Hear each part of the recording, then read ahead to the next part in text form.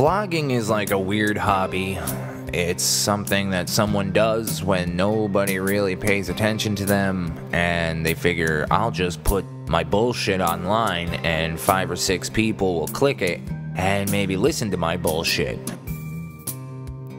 I think that's sad. I think it's a pathetic way to eke out your existence here on the planet, but I don't have any friends or a job or a car or anything else that gives me any sort of self-gratification, so I've decided I will vlog.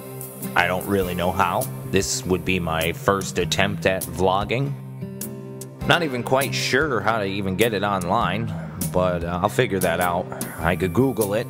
It's the best thing about vlogging is you could Google everything you need to get your vlog done.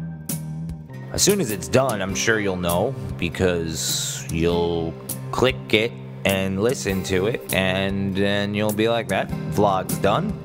And then I'll see on the bottom that you watched it, and you'll either give me a thumbs up or a thumbs down or no thumbs at all, which I think is just rude, and I'll feel good. I'll feel good about myself. I'll finally be like, you know what, 5 or 6 people have listened to your vlog and either liked or disliked or left with no comment.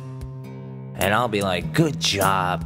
After that, who knows, maybe I'll get a job vlogging, you know, and it'll pay so much that I could afford a car because I'm so fucking rich with all my vlog money.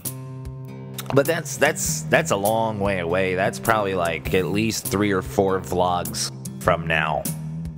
This is huge. I mean, this is vlogging. You gotta be a fucking professional. You know what I mean? Be a pro. That's what you gotta do. If you don't do it, what? What's your option? Sit at home and talk to yourself?